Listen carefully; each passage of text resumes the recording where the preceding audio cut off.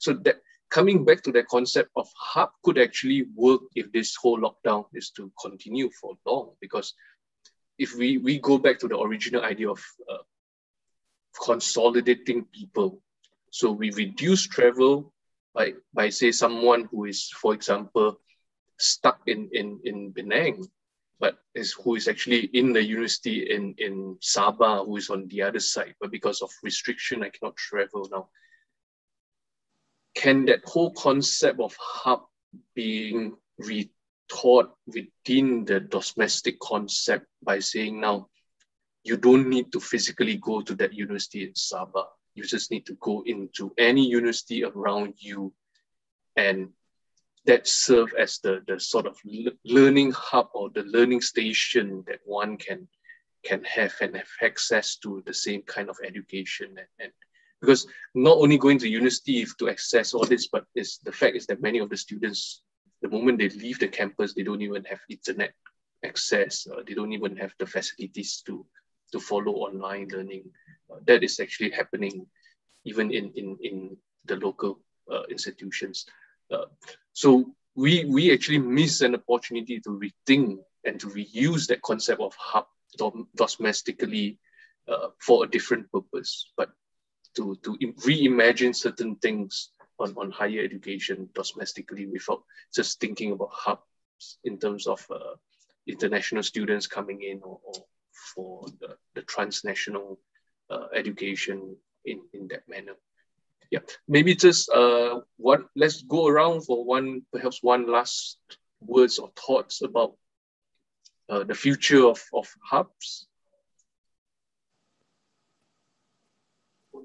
Okay. I was thinking about the label of education hubs and the concepts. I think some of these examples, it could be sort of fashionable to have on your policy document, on your political agenda. In some places, it has declined, but if you look carefully, some of those activities continue to persist, right? So there is a rhetorical level of policy.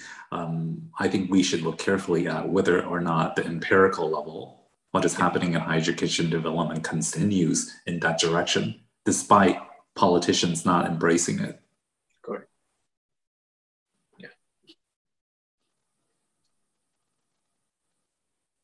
Anyone? Maybe? Hard to formulate a final thought on this, but maybe following up on Jack's remark, I think the labeling initiative of education hubs, to me, seems less worthwhile now than it was maybe 10 years ago or 15 years ago.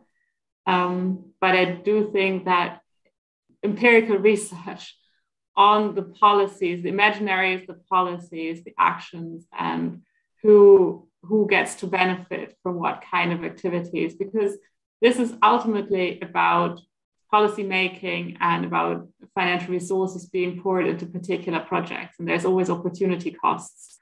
So by focusing on a particular strategy, you exclude other options as well. So I think in that terms, there's a lot of room and scope for thinking through new ways of organizing international higher education. And I think the pandemic has thrown sort of some of the established notions and idea of what successfulness means in this regard, and sort of twisted those a bit. And I think that can be an interesting starting point for conceptual thoughts. But I think primarily what we also need is better empirical understanding of the concrete actions and policies and their repercussions and impacts. Nothing to add, but to follow up to what Jana has mentioned, I was looking through the Sept website. I suppose the interest on the international branch campus under this particular center has died down to an extent, because the last updated data was November 2020. So probably we might agree with Jana. We might need to look at a different way of putting the hub concept alive with more data, rather than simply looking at classification of the hub itself as a physical space. Yep. I would say who are the beneficiaries of these hubs, and take their ideas, take their perceptions on board. Like, students as partners is a new idea where we engage students with us, make decision. For example, in my classroom, it's just not providing them the teaching, but also not only their feedback, but they are my partners. And we are delivering the teaching, the research together. And similarly to Education Hub as well, who are the beneficiaries? We can bring them on board and redesign, reimagine, whatever you want to call it, the Education Hub. Much more meaningful, I would say, rather than just rhetorical policies, whatever. All right. Thank you very much. I think we had a wonderful discussion, very many thought-provoking thinking, and this is not the end of the discussion. This is the start of a more prolonged and more substantial discussion that this clusters is hopefully going to have over the next several months and even years. All right. Thank you very much for all your time, and we'll see you again. All right. Thank you, guys. Thank you. Take care. We will just leave. The reason I'm having that clear cutoff is so that the team who is doing the editing work later can cut it off from there. But feel free to mingle around. Two of our colleagues who have other events just managed to come in. I think maybe Sam. Hi guys. Hi everyone. My apologies. I just finished. Just got home from an event at the university. It's called the Live program. I was just listening into to your conversation. I think probably just off the record, just adding up to what Jana and also Jack was saying. I think the word hub has very dangerous, very, very dangerous constructive definition to it. I think this is as I remember, as I recall, I used to experience Lim Kok Wing University back way back then. I think one of the idea of having this so-called hub is, again, to allow diversity, to allow that intercultural exchange for our student, for our home student. Actually, that was one of the main reason before that, and also one of the ideas to probably allow students to probably not let the money get out of the country first. So you have like 3 years in Malaysia, and then you have 1 year in Australia, 1 year in the UK. The I remember 3.0 and 4.0 program. That was way back then, before the idea of the hub. But I think that there's a need there's a need for a paradigm shift on the word hub. Probably hub. The word hub itself is actually a killer word. It constricts us from finding a better model. I think yes, we do have student hub, talent hub, whatnot. Again, the word hub is central, because then again, it's what Jack was saying. It's about cultural experiences where you have to be there to experience that learning. And I think that if we're going to move to another model, I think the word hub needs to be probably omitted in that sense altogether, so that we are not bound by saying that you must be there, you must experience all this kind of stuff. I think that catch 21 phase that I think that should be. I don't know if you're going to move to a new model, the word hub should just be omitted altogether. So then we can have a fresh start, because we still want diversity.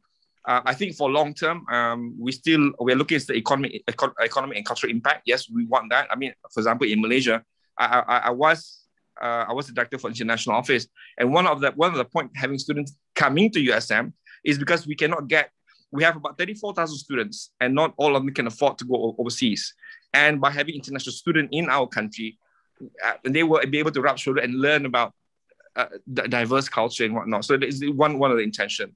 So I think, again, just to reiterate from listening to you guys, fantastic ideas that you guys have. But I think my take here is just the word hub is a very dangerous word. Maybe you can get rid of it. Then that'll be easier for us to move forward. So that's just my 2 cents. We need your design and advertising mind to help us frame this more sexy. Sam is killing a whole group of people who are doing research on hubs. Yeah, because I know, because the thing is, you see, I'm also a branding person. So I think when you're trying to brand something, you have to be very careful because it's about brand value, brand history, and whatnot.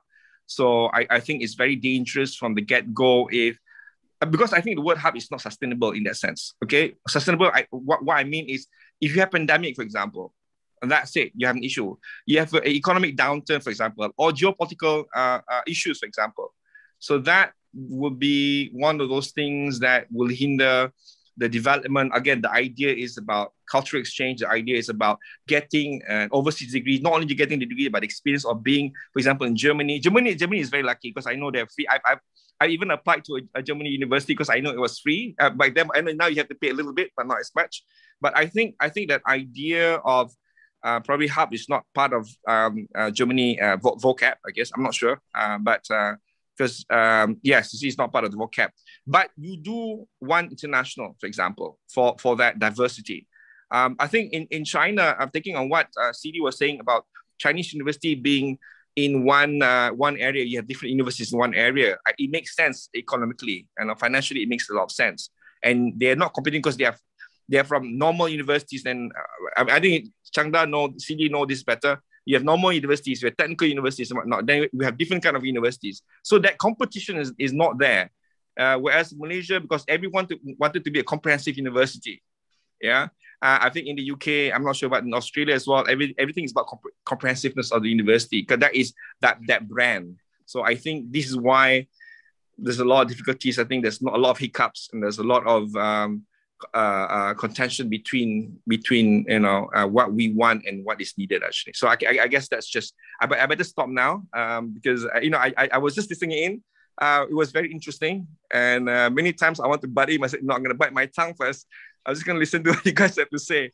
So that, I'm not sure whether I wanted to call you or not just now, because I'm not sure whether you wearing it. No, lucky you didn't, because I was sitting on. I was putting my headset earlier, and I was still doing my work just now. So, but I was still listening in because I find it really interesting, the conversation. Okay, guys. I think who else is here? I think Yas is here. Yes, is here. Yes, you want to say something? Yep. Hello. Hi. Good evening. Sorry, I was just. Oh, it was really, really towards the end. I was just listening to what Jack was saying and Jana was saying just now on the policy. I was in a meeting engaging with my partners from UPM, and then had some issues with the systems. Now, just let me introduce myself. I'm Jasvir. I'm currently the Deputy Director at the, Higher Education Leadership Academy, all right, or better known as HACAP. But I'm also an academic that's attached to University Kebangsaan Malaysia. How I got hooked up to this cluster is just like the same as Sam. I used to be the Director of International Affairs for 9 years, actually. So very much involved on internationalization. Now, I don't have much to comment on the word hub or whatnot, because I do agree with whatever that Sam has said, Jana has said, and Jack has said. Yeah, and also what Jasvir has said as well, right?